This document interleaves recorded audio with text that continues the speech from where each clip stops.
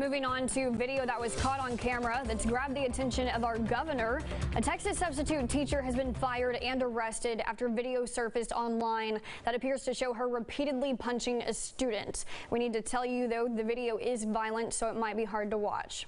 The incident happened at Lehman High School in Kyle, so that's near Austin. The video shows 32-year-old Tiffany Shadell Langford approaching a 16-year-old girl and punching her in the face. The substitute teacher then continues hitting this girl as others look in shock of what's happening.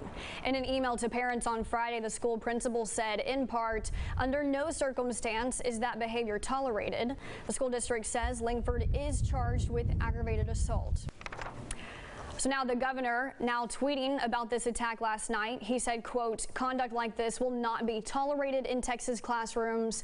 The substitute teacher who committed this heinous act has been arrested and will face serious legal consequences. He goes on to say the school district will even be investigated by the Texas Education Agency.